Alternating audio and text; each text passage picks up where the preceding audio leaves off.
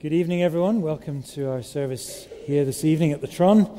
It's good to see you, and let me welcome you particularly if you're visiting with us, very especially if it's your first time. We hope you'll feel at home with us here, and don't rush away afterwards. There'll be tea and coffee and cold drinks and so on served downstairs in the Glasgow room, and we'd love for you to stay behind and to take the opportunity to share and encourage one another in the Lord. But we're going to begin. We're going to sing from these blue books here. You'll find it at number 671. 671, a great hymn about the sovereign grace and abounding love of God. Sovereign grace and love abounding over sin and death and hell. Sing its depths that knows no sounding. Who its breadth or length can tell. Number 671.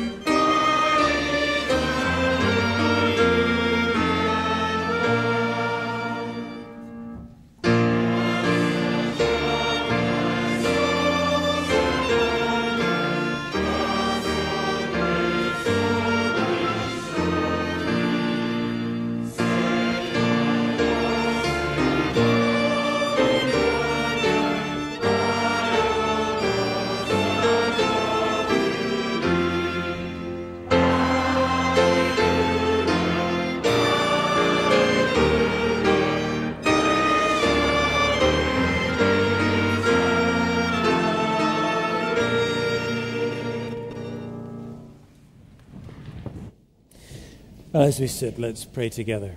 Let's pray.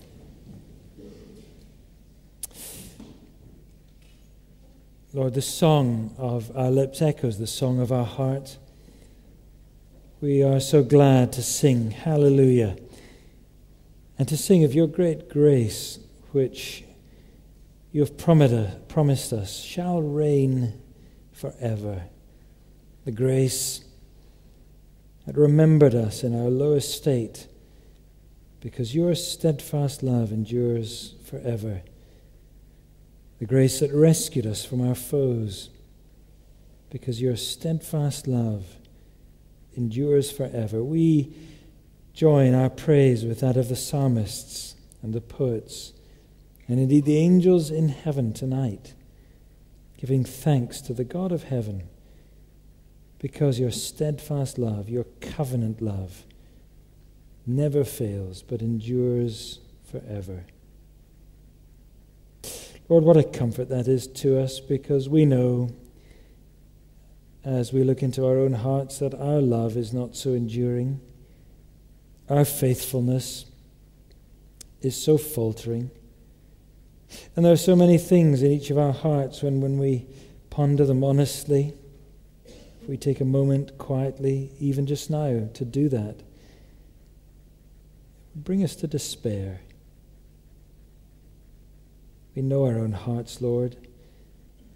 And when we understand that you know our hearts even more intimately than we do, what fear that would strike into our soul. But for this knowledge of your great grace and your abundant and abiding mercy, because you have made us joint heirs with our Lord Jesus Christ. You have called us and chosen us in him, not for what we were, but for what we shall be. And not because anything in us could ever make us into the people that you want us to be, but because of your mercy, because of your purposes of grace for us, sealed in the blood of our Lord Jesus Christ, whose death alone can take away our sin, and whose risen life alone can work in each of us the new life of heaven itself, perfect life of humanity in the shape of Jesus, our Savior. So, Lord, we wallow in the depths of your grace. We are overwhelmed by what it means for us and for our lives. Cleansing, renewal, fresh strength for today, bright hope for tomorrow in the place of despair. And we are so glad, so very glad that you are our God. And so, Lord, we come tonight seeking to humble ourselves again before you and before your word, knowing that we need you, knowing that we need you every hour and every day to lift us up, to strengthen us, to lead us, and to help us. How glad we are that you have given us all that we need for life and godliness. You have given us the words of the prophets like a light shining in a dark place to lead us until the day dawns, and at last there will come a time when no longer shall we need this daily instruction, because your word will so much have become a part of us in our new, renewed resurrection bodies. How we long, Lord, for the day when we will serve you fully and completely, free from sin, free from every hindrance. But until then, Lord, we thank you. We thank you that by your grace we're able to serve you at all. We rejoice in the thought that our lives, however imperfect, however full of faults and failings, that even we can live so as to please you and to bring praise to your name and to bring joy to your heart. But to do so, Lord, we need you. We need your help. We need your words. We need your strength. And so we come tonight together, empty, seeking your filling and asking that you would send us on our way once more encouraged, renewed, and filled with hope. So hear us, Lord, and open your word to us this night, we pray, and may we be a people responsive and joyfully so, for the sake of our Lord Jesus Christ, in whose name we pray. Amen. Before Edward comes to read God's word to us and to continue our studies in the prophet Amos, we're going to sing again. This time it's a psalm, number 136, a psalm all about the grace and the mercy and the truth of the ways of our God. Number 136, give to our God immortal praise, mercy and truth are all his ways.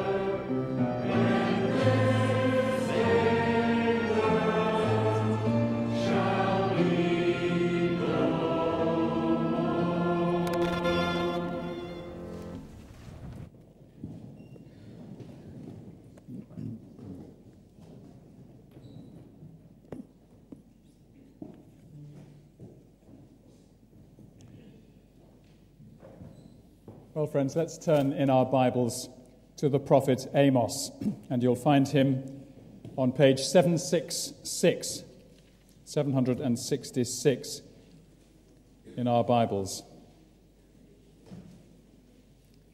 While you're finding that, just a reminder that Amos takes as one of his leading themes or pictures of God the roaring of a lion. And he says in chapter 3, verse 7, "The Lord God does nothing without revealing his secret to his servants the prophets. The lion has roared," that's God himself, pictured there. "Who will not fear? The Lord God has spoken, who can but prophesy?" In other words, if God has said something to the prophet must pass this on to others. So let's bear that in mind as we listen now to Amos chapter 4.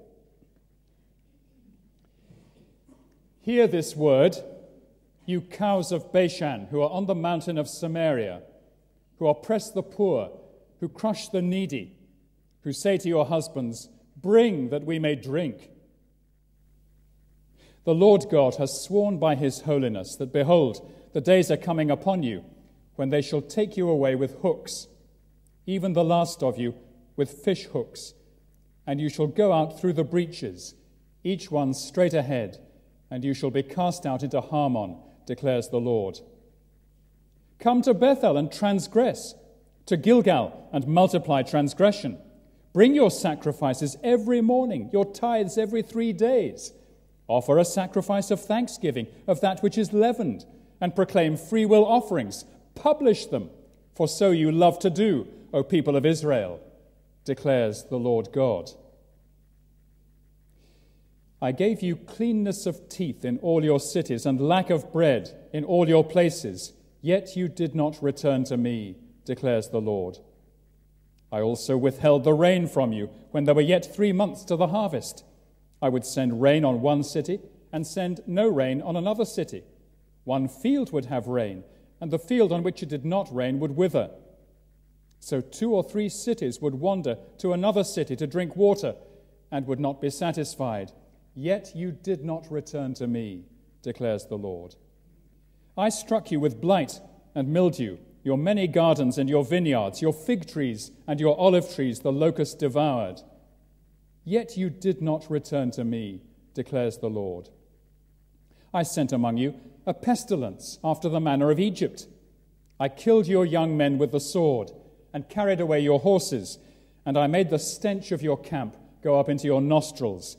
Yet you did not return to me, declares the Lord.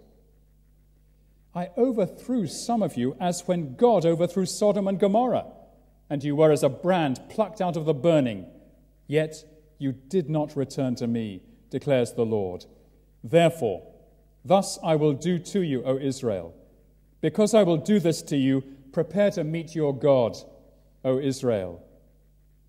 For behold, he who forms the mountains and creates the wind, and declares to man what is his thought, who makes the morning darkness and treads on the heights of the earth, the Lord, the God of hosts, is his name.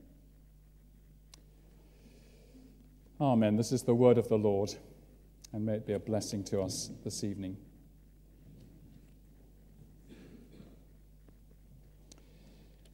Well, the Lord who is the judge is also the Lord who sends us a wonderful Saviour, and we're going to sing about him just now.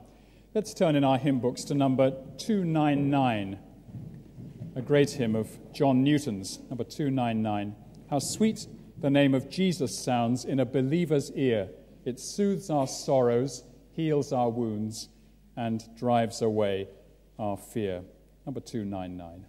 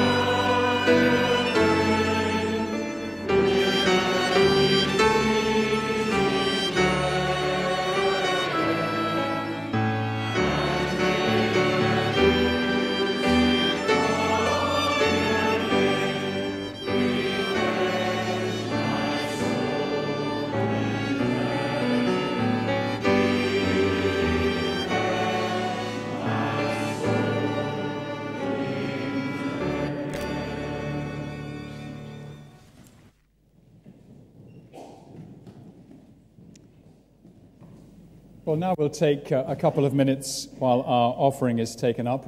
Our musicians will play, and it's a good opportunity for us to pray, to think carefully about Amos chapter 4, if you'd like to turn that up again.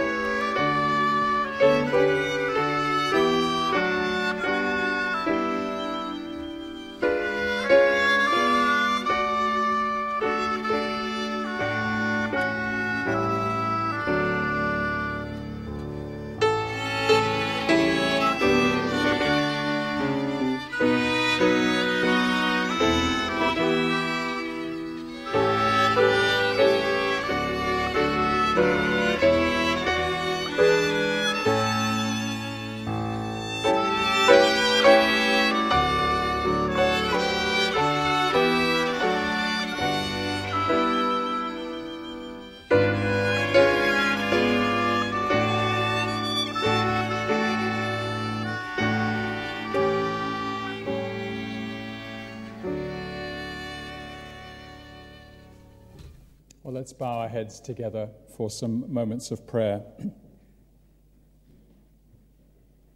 Great is thy faithfulness, Lord, unto me. Those words suggested by the music we've just heard played remind us of God's commitment to his covenant, his commitment to his people, to be their God forever, and for them to be his people forever.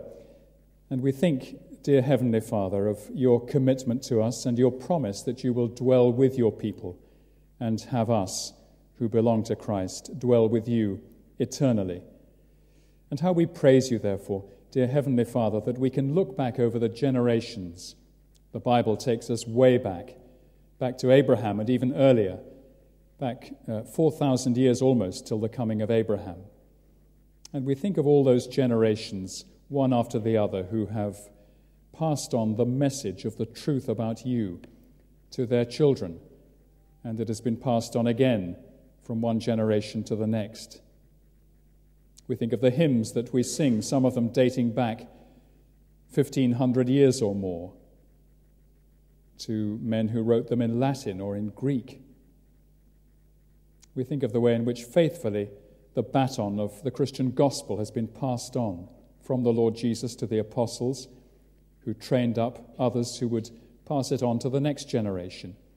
And we think, dear Heavenly Father, of the way that you have said to us in the Psalms, that you established a testimony in Jacob and appointed a law in Israel, which you commanded our fathers to teach to their children, that the next generation might know them, the children yet unborn, and arise and tell them to their children, so that they should set their hope in God and not forget the works of God, but keep his commandments, and that they should not be like their fathers, a stubborn and rebellious generation, a generation whose heart was not steadfast, whose spirit was not faithful to God.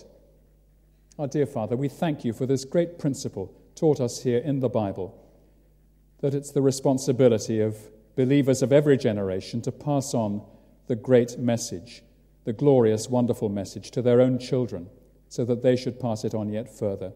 So we do want to pray, dear Father, today for the children and young people of our church, and indeed those in all the churches who are being prepared for leadership, not only in churches but in the community, in business and commerce and education and industry in the years to come. And we pray that our church and many other churches might, by your grace, be found faithful as we pass on this message. We want to pray, therefore, particularly, dear Father, for those involved in our congregation in teaching the young, both at Sunday school, right from the creche onwards, up through the different ranks and ages and stages that our children and young people pass. We think of students and young adults who work together on Thursday nights. We think of those who are training at the Cornhill training course as well, preparing to be teachers and preachers of the Bible. And we thank you for so many different levels of education in the Scripture that go on here and in many churches. And our prayer, dear Father, is that you will, by your grace, raise up a confident, faithful army of men and women who are prepared to stand firm for you in the midst of a world which so often pays no attention to the gospel and quite often is hostilely opposed to it. May your servants in future generations hold to the truth gladly, graciously, boldly, and be prepared, because you stand with them and give them strength, to declare it. And we ask, therefore, dear Father, that in the years to come, this gospel of Jesus Christ will be proclaimed powerfully in our nation, and that more and more should come to hear it, to love it, to respond to it, take it to heart, and be deeply changed. And we ask all these things in Jesus' name. Amen.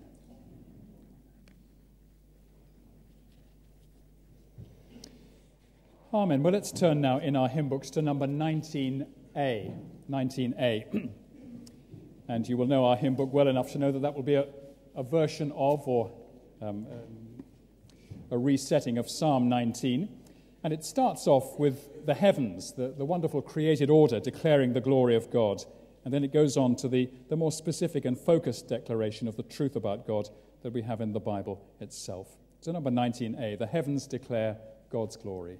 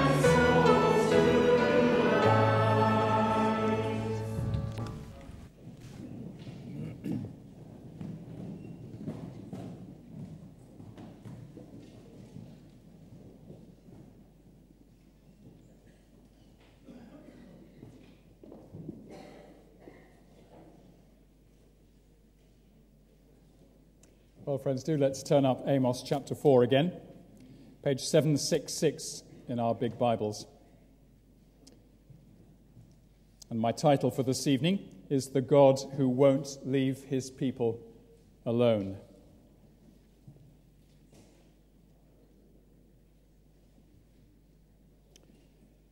In my first 2 years as a university student, I guess when I was about 18 or 19 years old, I was a backsliding Christian. I was a Christian. I had indeed, by the grace of God, put my trust in the Lord Jesus when I was about 16. But suddenly, many of you have been through this experience, suddenly I found myself as a university student, and there were glorious freedoms in front of me.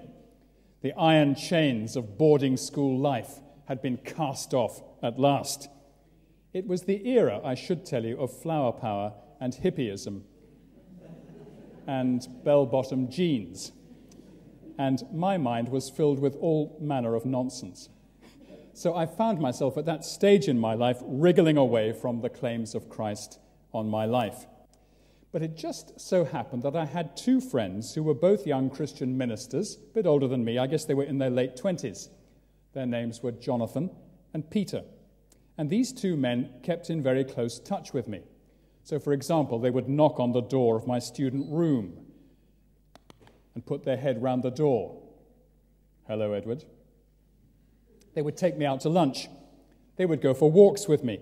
In fact, they were very patient with me, and they were prepared to listen to me spouting my nonsense at some length. They were persistent Christian friends. And sure enough, after 18 months or so, I began to see that if I did indeed belong to Christ, I'd better start living the Christian life. And by the grace of God, that is what started to happen. And as I look back, I'm so grateful to those two men. I'm still in touch with them. They're still my friends. But I'm so grateful to them for persevering with me and for refusing to take no for an answer. Now, in their persistence with me, they were reflecting a quality of the Lord God himself. I say that because right through the Old Testament period, there was a great deal of backsliding going on in the people of Israel.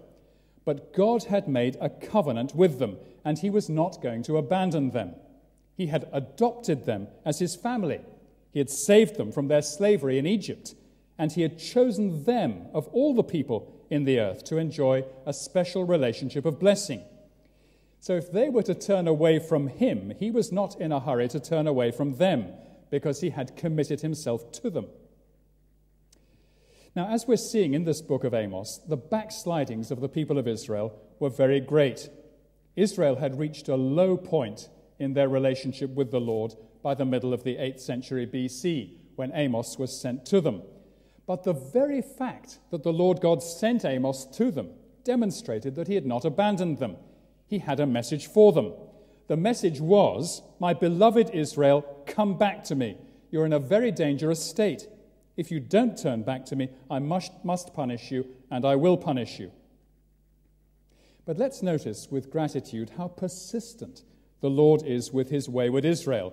He is the God who won't leave his people alone. Look at the opening verses of chapter 3 and chapter 4 and chapter 5. And you'll see that they all begin with the same three words. Chapter 3, verse 1, "Hear this word that the Lord has spoken against you, O people of Israel." Chapter 4, verse 1, "Hear this word, you cows of Bashan." Chapter 5, verse 1, "Hear this word that I take up over you in lamentation, O house of Israel." Now, probably each of these three chapters represents a single sermon. Almost certainly, a book like this book of Amos is the notes of a series of sermons that Amos preached in Israel over a period of perhaps a few months. And probably chapter 3 and chapter 4 and chapter 5 are each a single sermon in shorthand form. I guess each sermon would have been rather longer than what we have here. This is the notes, really. Amos wouldn't have spoken for only 3 or 4 minutes if he could have kept his audience's attention for a longer period. But in each of these chapters, we have the heart of his message, the core ingredients. But Amos is persistent because the Lord is persistent. Hear this word. Hear this word. Now hear this word. God the Father is calling out to his wayward children through Amos in the hope that at least some of them will have ears to hear. That opening summons, hear this word, is a command to the ear, that the ear should tune itself to the Father's voice and listen carefully. Now, if you've belonged to this congregation for more than a few years, you may remember that on our old church building in Buchanan Street a few years ago, it must have been about 2007 or 8, we had a poster up on the outside wall of the building which showed a photograph of a human ear. Do you remember that ear? I know whose ear it was. In fact, I saw the ear and its owner just yesterday. I know also who took the photograph, which was a different person. Well, it would have to be, wouldn't it, I guess? The ear, you may remember, looked clean and fresh and very well washed.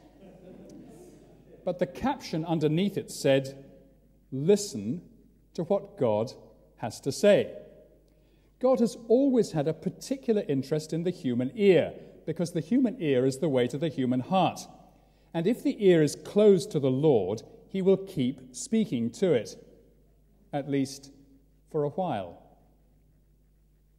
Now, how can we, in our generation, respond to this message of Amos? After all, it's not addressed directly to us. It was addressed to the people of Israel in 760 BC.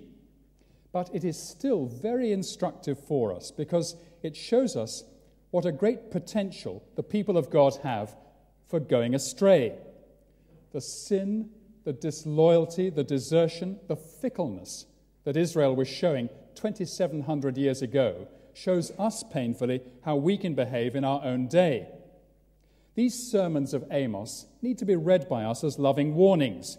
It is the persistent love of God that lies behind these scorching messages from the prophet Amos. So if we can use this Bible book to build up our knowledge of the traps and snares into which the people of God can stumble in any generation, we shall do well. Well, let's turn to the text, and I'd like to take it in 3 sections. First of all, we'll take verses 1 to 5 in chapter 4, where Amos urges Israel to face up to their inner corruption. Verse 1 must be one of the most vivid verses in the whole of the Old Testament. Hear this word, you cows of Bashan, who are on the mountain of Samaria, who oppress the poor, who crush the needy, who say to your husbands, bring that we may drink. Clearly, it's not tea or iron brew that they have in view, I think. Now, if we look at this, if we think, dear, this is a bit rough on the women, is it not? Do bear in mind that Amos is going to have some strong words for the men of Israel in chapter 6. God is probing both the men and the women of Israel, but he starts with the women, at least with some of them.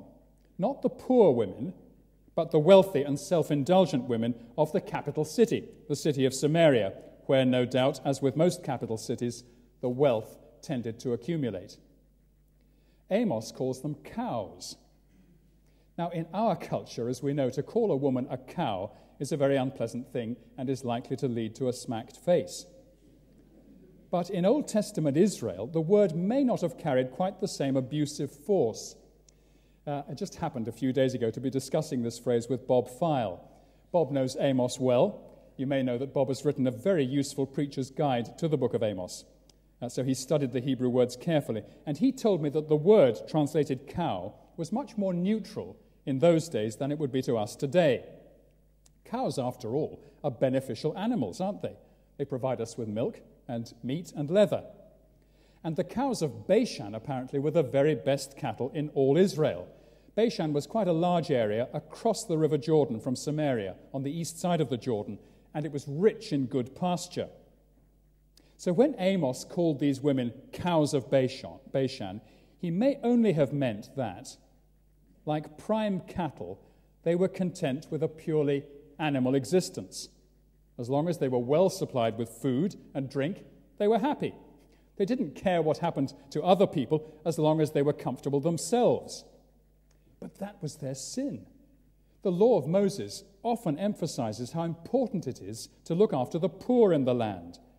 But these women don't seem to care if the poor go to the wall. They oppress the poor, says Amos in verse 1. They crush the needy.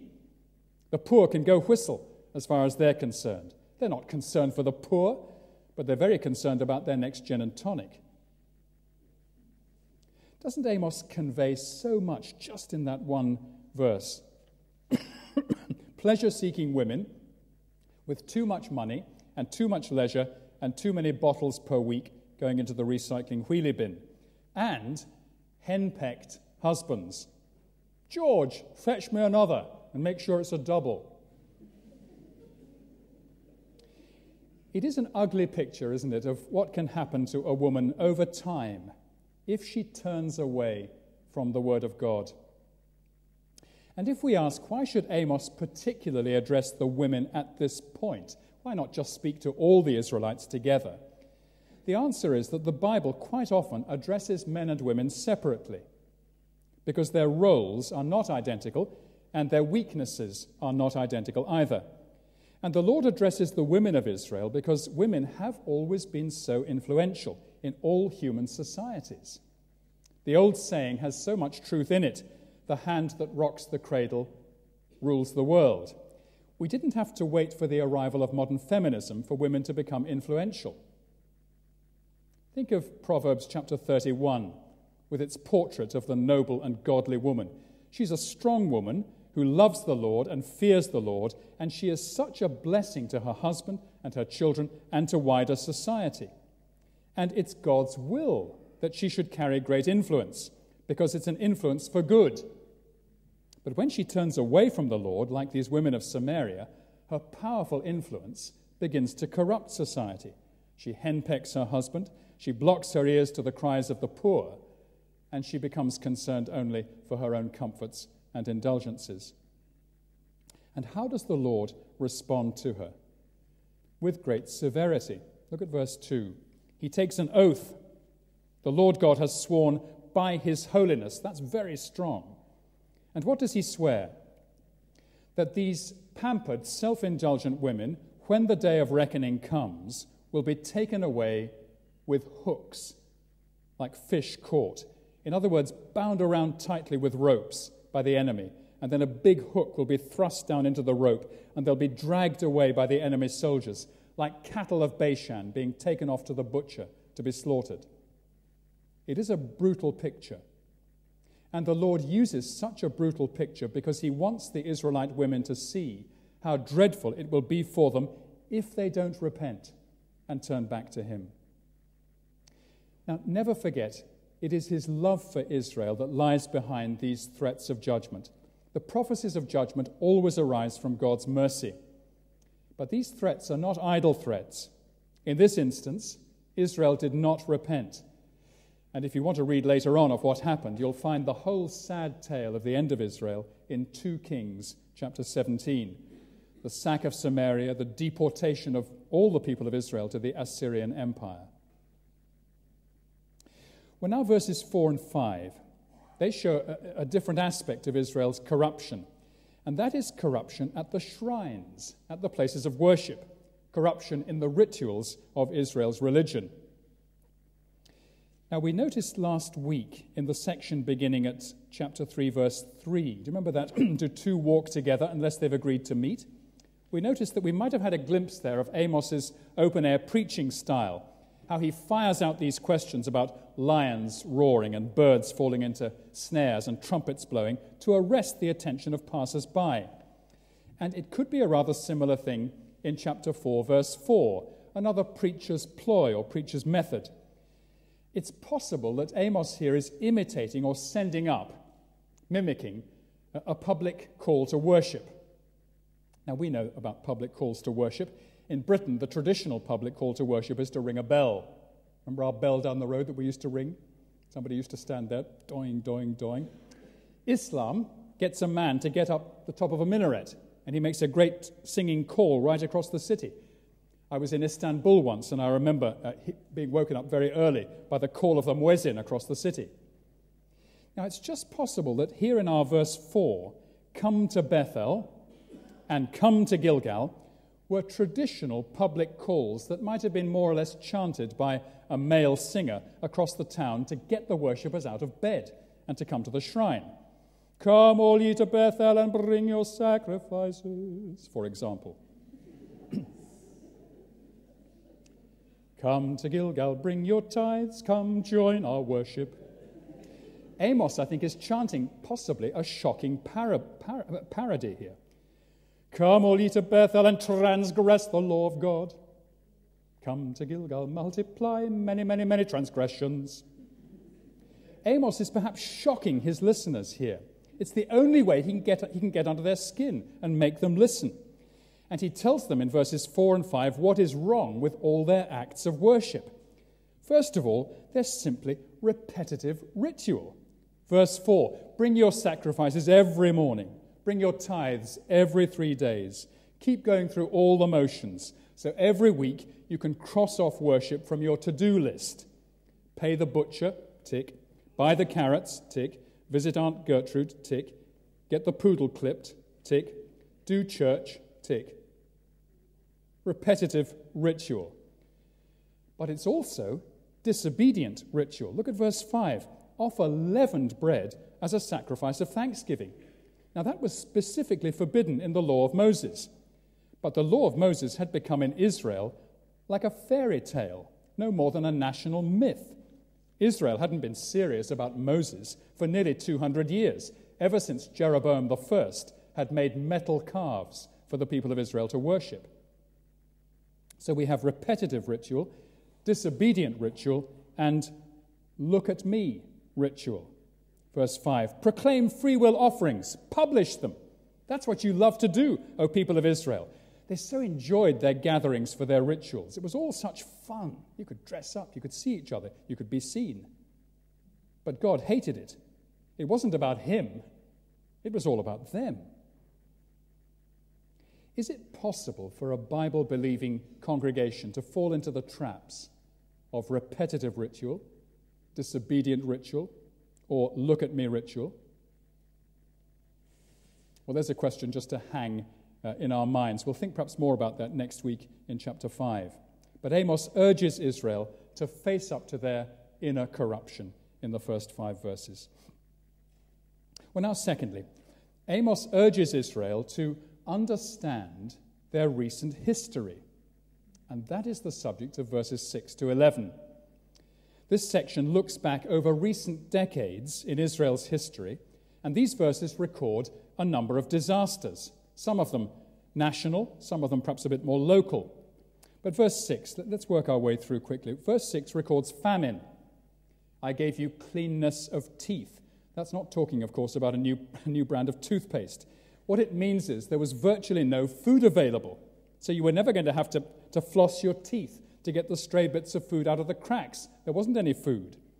And it was a famine right across the nation. Cleanness of teeth in all your cities. Lack of bread in all your places. Then verses 7 and 8 record drought. I also withheld the rain from you when there were yet 3 months to the harvest. I would send rain on one city and no rain on another. One field would have rain, and the field on which it didn't rain would wither. So 2 or 3 cities, I guess he means the inhabitants of 2 or 3 cities, would wander to another city to drink water and would not be satisfied. Yet you did not return to me, declares the Lord. So 3 months before the harvest, roughly March or April, that's when you need a good dose of rain to swell the growing crops. If you have drought in the spring, it means a meager harvest in the summer. And there wasn't even enough water to drink. People would wander from city to city and only find half a litre or half a cup. Then verse 9 speaks of crop diseases, blight and mildew in your gardens and your vineyards, and pests, the dreaded locust in verse 9. Joseph, dear, pop down the garden and fetch me 6 figs and a pound of olives. Oh, mother, there's 100,000 locusts all over the orchard, not a green leaf left. Verse 10 records plague, pestilence, like the manner of Egypt. Egypt was notorious for its diseases in those days, and some of them had made their way northwards up into Israel. And verse 10 also vividly describes the aftermath of some recent military encounter. It paints a horrible picture there, an army camp with the dead bodies of young soldiers lying all around it. The horses have all been captured, and what you notice most is the stink of rotting flesh as you pick your way through the camp. And verse 11 probably describes an earthquake. I overthrew some of you, as when God overthrew Sodom and Gomorrah. So in these verses, we have a list of dreadful, truly dreadful catastrophes, and they're exactly the same catastrophes that happen in the modern world. Now the question is, what causes these catastrophes? Verses 6 to 8 describe famine and drought. What would we say creates these things in the modern world? Is it climate change? Is it the heating up of the world's oceans? Perhaps the felling of great rainforests in Asia or South America? And what might the answer be to these problems? Would it be better science? A better understanding of how to combat rising global temperatures? Oh, and better politics too, as international leaders develop the political will to work together to cut toxic emissions and so on.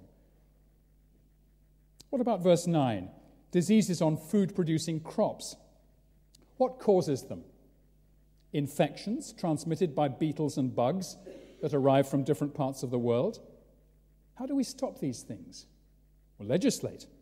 Ban the import of all vegetable matter from countries where these diseases originate.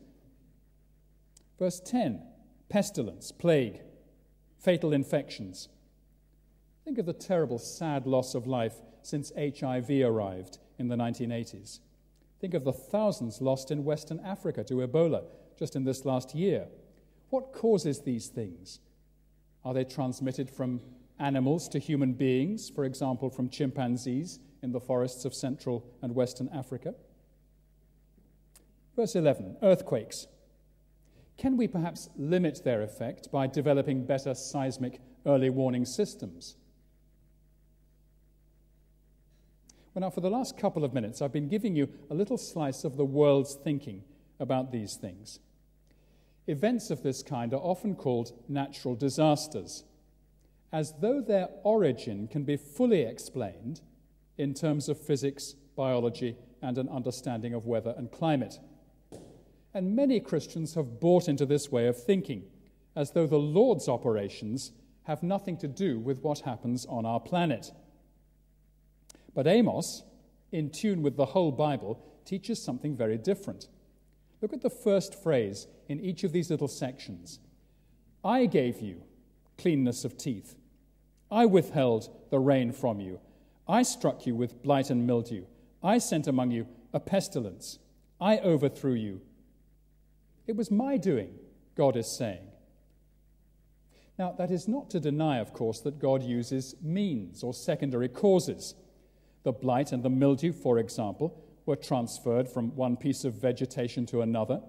The plagues would have been transferred in traded goods or by person-to-person infection.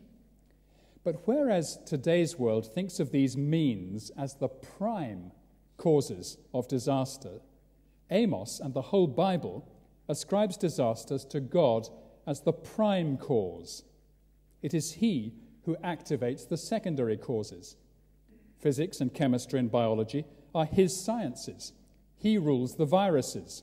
He rules the tectonic plates of the earth. Now, Christians can find it difficult to accept that the Lord God causes this kind of disaster to happen. We sometimes take refuge in talking about the Lord's permissive will as opposed to the Lord's directive will. That is to say, He permits something without necessarily causing it. And sometimes that talk is right. So, for example, the sufferings of Job, we know, are caused by Satan, but permitted by the Lord. But very often, as here in Amos chapter 4, it's quite clear that the Lord Himself causes the famines and droughts and diseases. And we can find it difficult to accept this for two reasons. First, because we have been listening for long years to the world, and worldly thinking has seeped deeply into our brains. The world's view is that everything that goes on in the world has its origin in the world. So, for example, the tectonic plates shift because of various fault lines. Diseases are spread for reasons that can be clearly explained in terms of biology. In the world's view, the world is a sealed system. The idea that a divine purpose operating from outside the world should cause these things to happen within the world, that's thought to be rather bizarre. And that thinking has sunk rather deeply into our systems, and yet it is not the thinking of the Bible. But the second reason why we can find it hard to accept that God causes these disasters is that it seems to show God up in a bad light. It seems to present him as cruel and vindictive. We think to ourselves, how could the loving God of the Bible send a famine or a plague or a swarm of locusts? And yet this passage surely answers that question. It is because he loves his people so much that he sends them these calamities. Look at verse 6. Why did the Lord God give Israel cleanness of teeth and lack of bread? It was to bring them to their senses so that they should return to him. This is not a vindictive tyrant speaking. This is a loving and frustrated father whose children have turned away from him. Verse 6, I gave you cleanness of teeth in all your cities. It was meant to be a blessing to you, and lack of bread in all your places. Yet you did not return to me, declares the Lord. I sent you famine and hunger as a wake-up call so that you should look at each other and say, why is this happening to us? And somebody should have said, it's because we've turned away from the Lord our God.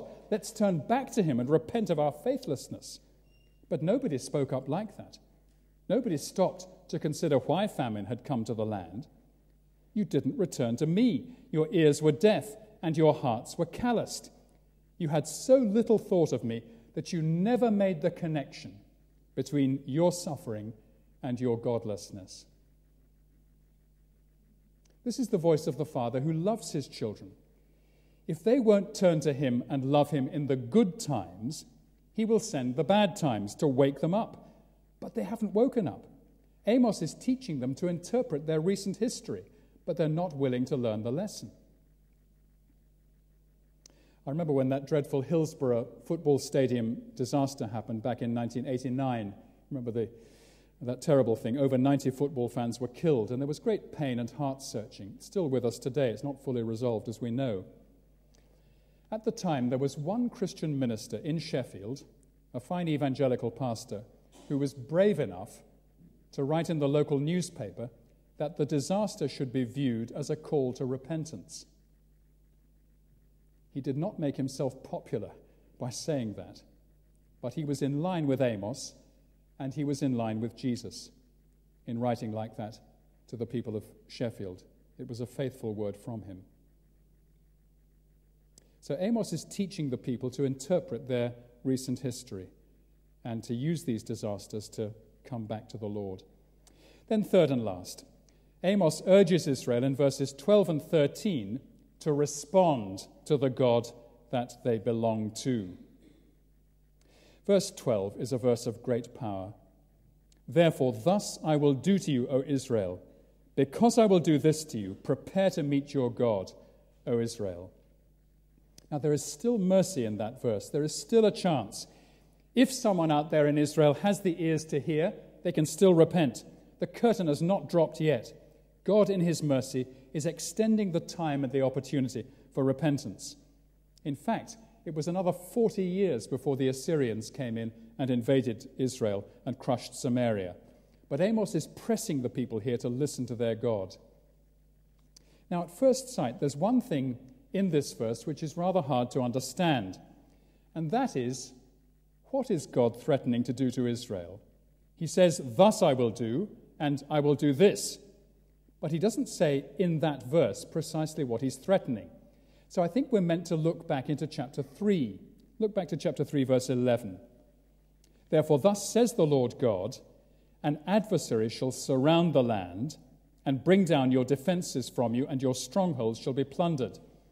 And look on to verse 14 in chapter 3. On the day I punish Israel for his transgressions, I will punish the altars of Bethel, and the horns of the altar shall be cut off and fall to the ground. I will strike the winter house along with the summer house, and the houses of ivory shall perish, and the great houses shall come to an end, declares the Lord. So that adversary of verse 11, who surrounds the land, chapter 3, verse 11, that adversary is going to bring your whole society down around your heads. Everything is to be destroyed, and that is exactly what happened some 40 years later. But it's a merciful call, because there is still opportunity. Years ago, when I was living in England, I used to drive up and down the M1 and the M6 motorways quite regularly from the north of England to the south for family holidays and other purposes.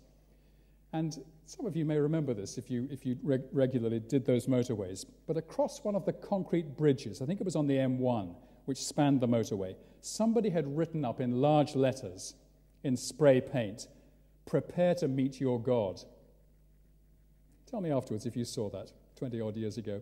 Now, that was a merciful thing for someone to do. It probably broke some law concerning graffiti. But I guess that the person who painted up those words was an evangelistically minded Christian who thought to himself, that message is probably going to be disregarded by most motorists as they hurtle down the motorway, but it might just be the thing to bring somebody to repentance. It is a riveting command, isn't it? Prepare to meet your God. And when you range around the whole Bible, you realize that meeting God will either be a meeting of anguish and terror or a meeting of joy and delight. King David, for example, longed to meet him. He wrote in one of the Psalms, "As the deer pants for flowing streams, so pants my soul for you, O God. My soul thirsts for God, for the living God. When shall I come and appear before God?" The Apostle Paul also looked forward greatly to the day of judgment. He speaks in 2 Timothy chapter 4 of the crown of righteousness which the Lord, the righteous judge, will award to me on that day, and not only to me, but also to all who have loved his appearing. Isn't that a great phrase? Loved his appearing. Looked forward to it, longed for it. The saved Christian, the believer, longs for that meeting because the Christian knows that he has been taken out of the sphere of condemnation and placed into the realm of love and acceptance. To meet God at the end, if you're a Christian, will be pure joy. But let's be clear about this. We will either meet him as our Savior or as our judge. And Amos is warning the Israelites to repent and turn back to him while they can, to learn the lessons of their history, to understand their famines and droughts and plagues as a merciful call from heaven, a megaphone to a heedless world, as I think C.S. Lewis used to put it. And friends, we too will meet him either as our Savior or as our judge. There is time, there is opportunity, but maybe not much. We dare not presume upon him. Prepare to meet your God, O Israel. And then we have verse 13, which is an extraordinary verse that comes like a shaft of lightning from heaven. Look at verse 13. What has this verse to do with verses 1 to 12? The answer is it has everything to do with verses 1 to 12. Amos brings it here at the end of his sermon to add enormous weight to the call of verse 12 to prepare to meet God. The force of verse 13 is to say to the Israelites, have you forgotten who the God of Israel is, the God who is speaking to you in the words of my prophecy? You have forgotten Israel, and you're trifling with him. So let me remind you of who your God is. He is the God, verse 13, who forms the mountains. Who forms the mountains. Now, friends, we are here in this gentle valley of the River Clyde, but we do have some idea of the strength and weight of the great mountain ranges of the earth. I haven't traveled a great deal in the course of my life, but I do remember once flying across Afghanistan and Pakistan into India. And as I looked out through the plane window, I caught a glimpse there of the Himalayas. It was a crystal clear day. You could see everything. The Himalayas, the greatest mountain range on earth. They are simply enormous. They just rise up out of the northern end of India, the Indian subcontinent, range upon range, hundreds and hundreds of miles, going back into Tibet and then into China. They are enormous, the rooftop of the earth. But the God of Israel made them. Amos goes on. He creates the wind, the gentle wind that we enjoy fanning our faces on a hot day, and the fearsome hurricanes and typhoons and tornadoes. And then Amos goes on. He declares to man what is his thought, which means he reveals to man what man is thinking. That is to say, he opens up to the human heart what goes on in the human heart. Now, it's only the Bible that does that. It's only the Bible that opens up to us the nooks and crannies and the highways and byways of our inner selves. The Bible helps us to face ourselves and to recognize the truth about ourselves. It's the Bible that shows us our sinful, rebellious natures, and it's the Bible that teaches us to see how much we are loved by the Lord and how much we are longed for by him. Then Amos goes on to show us how closely involved the Lord is with the world he has made. He makes the morning darkness, daytime and nighttime, evening and morning. They don't just happen by clockwork. The Lord makes them happen. It's he who darkens the sky at evening and brightens it in the morning. And as for the earth, has he simply started it all off and then retired far off to some remote region? Not at all. He is so close to the earth and its life that he treads on the very heights of it. And Israel, Amos is saying, who is this mighty and magnificent and wonderful creator? He is your God, the Lord, Yahweh, your covenanted God, the God to whom you rightly belong. And he is the God of hosts, he ends up, the God of the armies of heaven, his mighty angels, through whom he will ultimately crush all the forces of the evil one. But Israel, Amos is saying, you have forgotten him. You're treating him as if he were nothing, and I am reminding you of who he is. Don't trifle with him a moment longer. Leave behind your decadent pleasure-seeking and your self-indulgent worship. Learn to read your history. If God sends you hard times, take warning from them and return to your Father. Prepare to meet your God, O Israel. And friends, doesn't our country, doesn't Britain, need this same message? God has greatly blessed this nation in the past, but we have become self-indulgent and deeply godless.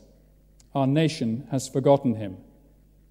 But Amos reminds us of who God is. Behold, he who forms the mountains and creates the wind,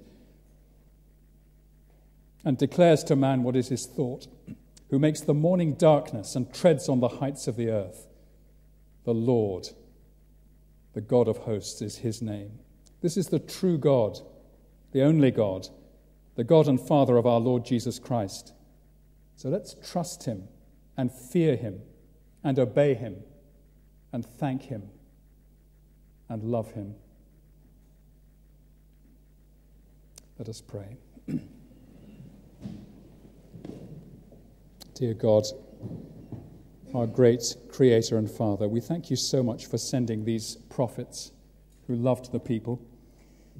And we thank you that you yourself loved them so much, and that is why you sent these men to speak to them, to call them back. And we pray that you will give us something of the spirit of Amos as we look at our own nation, that you'll help us lovingly to call back our fellows, our contemporaries, those that we love and care about, so that they too should come to kneel before the cross of Jesus, so that they too should come to love him and trust him and serve him. And we ask it in Jesus' name. Amen.